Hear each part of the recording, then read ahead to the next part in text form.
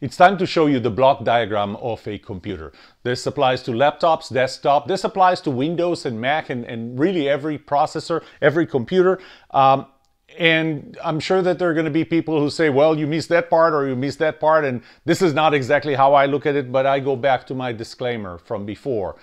I'm going to show you how I see computers. I am very technical. I did get into PCs before PCs were known to be PCs. I had the first one was actually an IBM personal computer. This is how I make my decisions. This is how I look at a PC.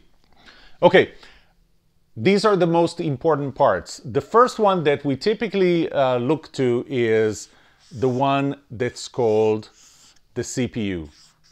CPU is the central processing unit. It used to be that there was only one CPU. Now what we have is we have something that's called a core inside of the computer. So this is a core is really one CPU, and then there is another one and another one, and there could be more. Looking just yesterday, I think the laptop that I'm using today, and this is a laptop that I bought probably close to about 2 years ago, has 8 cores inside of that chip that's called CPU. So those are 8 processors that can do things in parallel.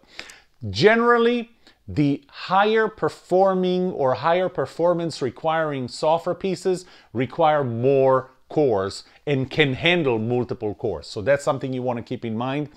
Another part that you have here is called cache. I'm going to talk about cache in a few minutes. I'm not going to go into too much detail right now. Now, the last thing that we have is we have clock, or I should say clock speed. So this is how fast do these cores or CPUs run. That's an important part. Another one is something that's called RAM. RAM is random access memory. RAM is the memory that the computer uses most of the time to work on. I'm going to call it the second level of RAM, and you'll see why I mean, or second level of memory. One thing about RAM is when you turn the computer off, whatever is in the RAM disappears. So RAM is kind of your work pad, what the computer works on right now until you shut it down.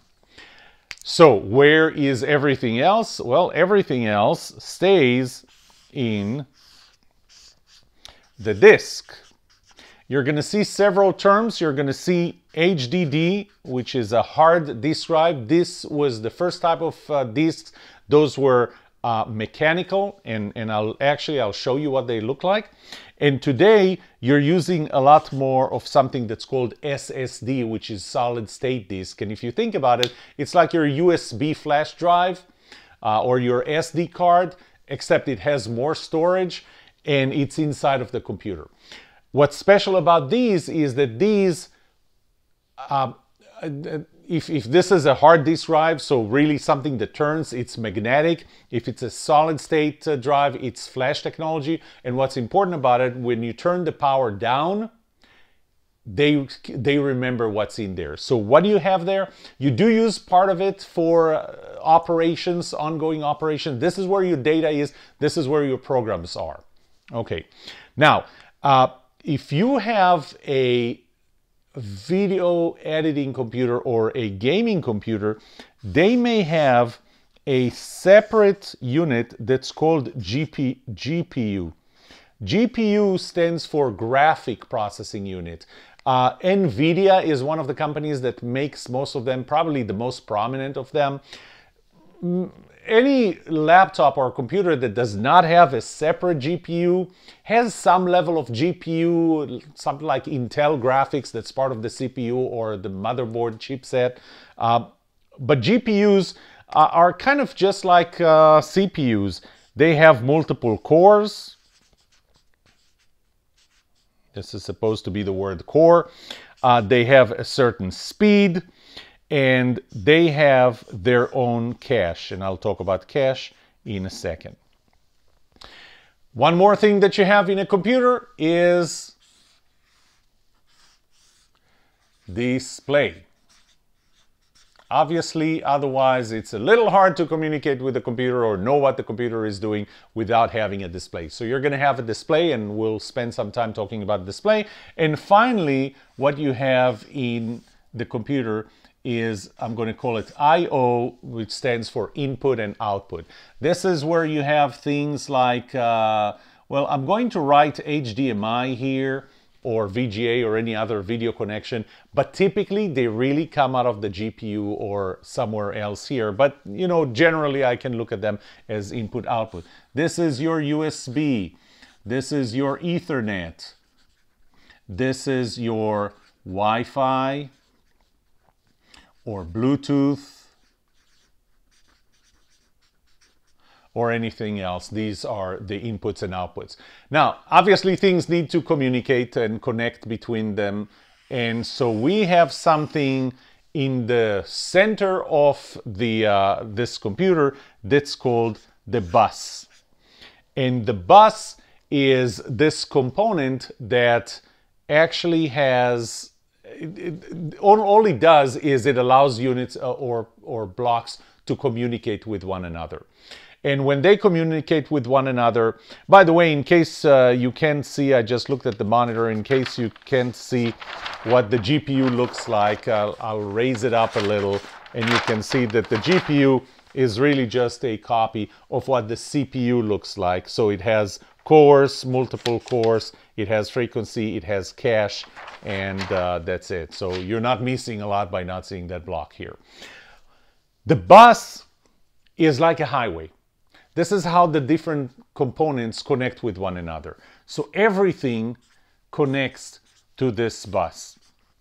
Now, again, I'm simplifying this, and if there's somebody there that is a computer expert and so on, you're going to say, well, there are actually several buses that run there. Sure, but this is the main bus. The main bus has a speed. So I want you to think of this as a highway.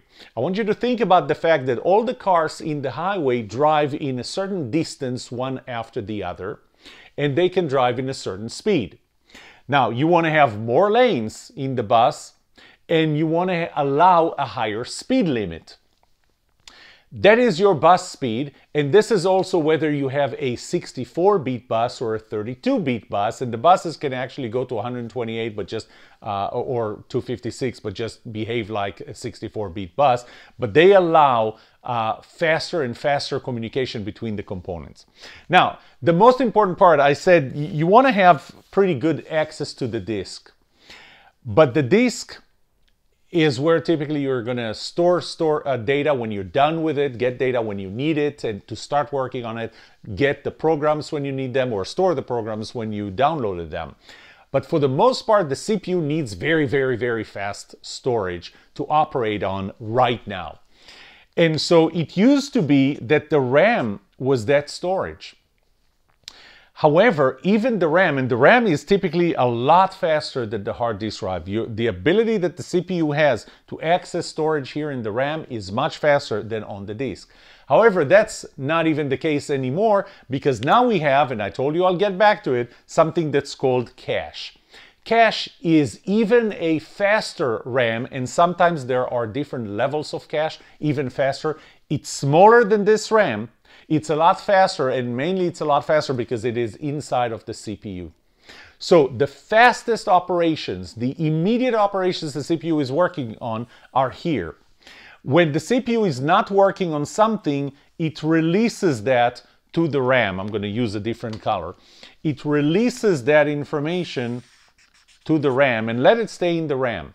Sometimes we don't need this information right now, so we even release it to the disk, to a certain place in the disk that's kind of a scratch pad where we say, well, we don't need it right now. The RAM is bigger than the cache, and as I said, again, I'll bring it up, the GPU has cache as well. The bigger those caches are, the more the CPU can, the faster CPU can do things. Let me look at it, if there's anything else. Yes, I wanted to just make a comment. There are different components here in the computer, and the different components, each one of them can have higher performance or lower performance, it can have higher costs, typically associated with higher performance, or lower cost. Bottom line is, it's like a chain.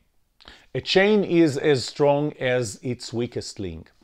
And the problem that I see people sometimes run into is when they spend a lot of money getting a very high power CPU and not getting enough RAM for that CPU. So this CPU, overly powered, not enough RAM to operate on, so you're not going to get the best performance.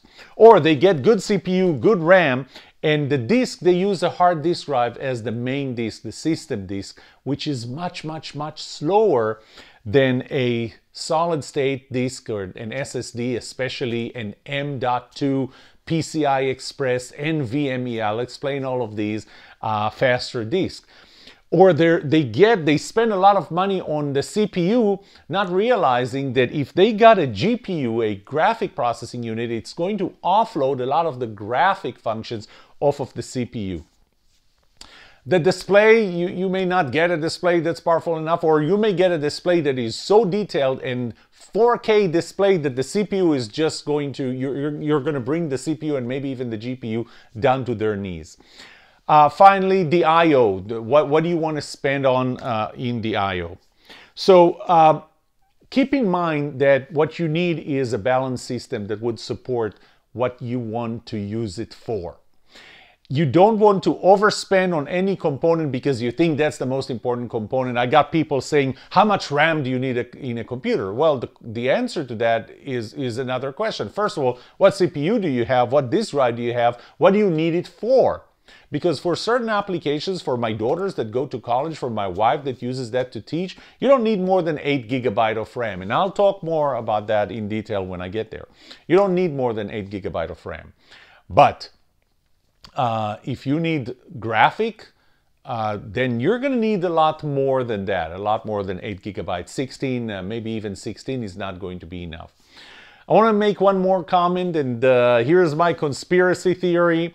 And my conspiracy theory is that the hardware and software companies, so the Microsofts and the Adobes and others, software companies, and the hardware companies like the Intel that make the CPUs, and the memory companies, and then the Dells and HPs and Lenovo's and other computer manufacturers of the world have colluded to get us to buy new stuff every 2 years or every 3 years, because that's how they stay in business. I'm not going to rule out that this is a collusion, a conspiracy, but in reality, this is what happens.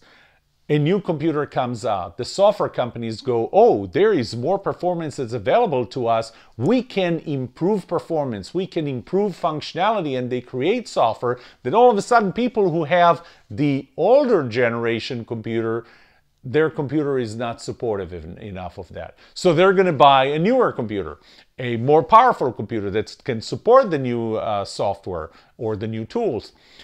And once they do that, the software companies go, well, you know, we have a new generation of computers, so why don't we add more functionality, add more features? I can tell you that I had a desktop before I bought my video editing laptop about 2 years ago. I had a desktop. I probably had it for about maybe 4 years, maybe even less than that. It was pretty powerful when I bought it, but when I got to buying this laptop, that desktop, when I produced a 5-minute video, rendering that video took about, and it did have a GPU, a graphic processor from NVIDIA, took about 30 minutes. A 5-minute video took about 30 minutes to render and create, which is fine. You know, you get the computer to do it and then you go and do something else, except you can do something else on that computer because you're going to be using the same resources. Then I got the laptop. The laptop reduced that time from 30 minutes to 25 seconds.